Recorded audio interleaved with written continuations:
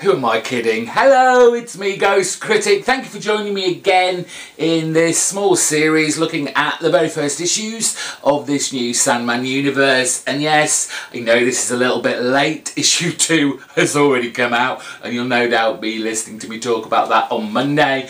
But we had a new #1 from the kind of offshoots of this four-tiered Sandman universe.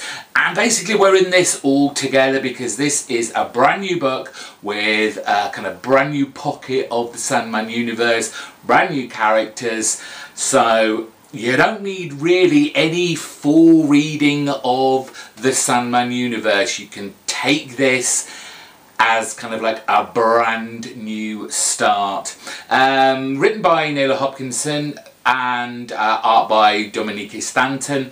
This is an unusual pocket universe for the Sandman universe because it's starting to deal with kind of like voodoo and Haitian magic, and we get reintroduced and delivered more information about the characters that we got from that little primer one-shot, the Sandman universe. If you want to know more about the characters, then hop back about 3 or 4 weeks ago where I reviewed that and gave you all the kind of information about the characters within this book. So yes, we get reintroduced to Azuli, Maggie and Latoya, the lesbian lovers, the kids, Lumi and Habibi, sorry, and a new kind of character called Shakpana, who is kind of linked to Azuli. He's her nephew. And then we have Uncle Monday back again, this kind of alligator king that kind of roams the world. It's interesting because if I'd have had this on time, I would have probably said this in my review of Juke Joint, because there are some similarities here already in the idea that we have this kind of goddess who appears to be quite benevolent and addresses her believers and helps them fulfill their wishes, their dreams. So there are some similarities there. There seems to be a whole interest lately in the world of voodoo and the magic that goes around that. But with the House of Whispers, this is done obviously on a more regal, grander, royal scale. Before we get into the actual story, it's interesting to me that this, obviously the title is called The House of Whispers, and that gives us a connection to the other houses that already exist within the Sandman universe. So we have Cain and Abel's House of Mystery and House of Secrets. And while I kind of understand that, yes, we've had a lot of history about those houses, but their names kind of indicate what they're about. The House of Secrets, it holds lots of secrets that, you know, Abel isn't meant to tell anyone, but him being the blundering fool he is often lets out those secrets. Then you have Cain and his House of Mystery. Yes, he knows about the mysteries of the world and I guess the answers to them. But what are the Whispers? And I don't really think this is addressed here as yet. So it's an interesting concept already that we have an extra house, and by the end of this issue they kind of all they all come together. We'll get to that. So the concept of a House of Whispers, what are these whispers? Are they rumours that are partially true? Is there some truths behind them?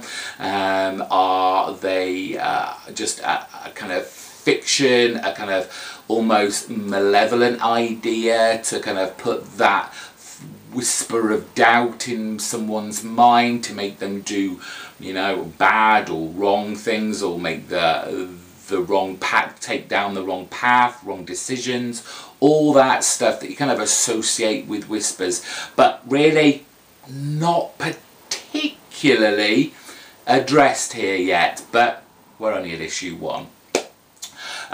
It kind of all kicks off with Uncle Monday coming to the House of Whispers, which is actually this kind of huge kind of boat barge type thing that I guess is set in a kind of otherworldly existence, and the celebration is obviously kind of open to all believers, all walks of life, and everyone's having a grand old time, and obviously our Azuli, our goddess, is taking centre stage as she should. She is the goddess. These are all her followers, her believers, and through this kind of celebration, you understand that this is kind of a meeting place for people who are dreaming of her to enter this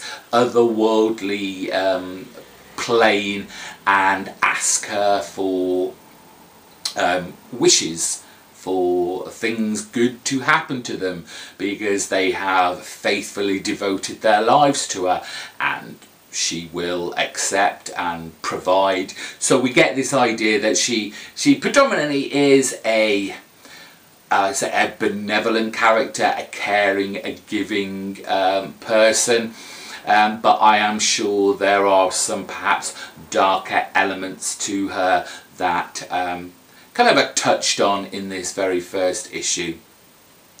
Now, it wouldn't be a Sandman book without a bit of magic in the air, and obviously we have this idea of these visions, these portents that she witnesses through this kind of magical mirror, and these characters that are kind of, I guess, a medium for her to receive these kind of messages of what may or may not happen. But it's weird that kind of mixed in this, because alongside all these celebrations that are going on, we see Maggie, LaToya and the kids kind of just having a kind of, well, they're babysitting for the kids basically. They're playing games, and they do a game of Chinese Whispers, and through this is it's kind of got this almost sciencey tech side to it as well, because we're dealing with characters who live in the modern day. So the kids have got phones, they're texting, you've got the TV on the background, which plays a big part. It's almost used as like a gateway for one of our new characters. So it's interesting that we have that kind of dichotomy of like magic and the kind of sciencey tech side, which normally don't really mix. They are kind of separate and opposing forces, but as we kind of see the use of the technology, the TV, is mixed with the magic of this new character Shakpana to kind of break through to the other side. And yes, we have, I've got to say this was a little bit confusing about what was going on, what the idea was behind this, and it kind of, I mean, I don't want everything obviously thrown at me, all the answers straight away, but it kind of, the elements of the story that we're going through just seem to be leading up to what we kind of guessed was going to happen, and the culmination of this issue where the House of Whispers is dragged through this kind of rift between the dreaming and the whatever plane that her kind of boat resides on, pulling them into the dreaming and landing them stranded within it.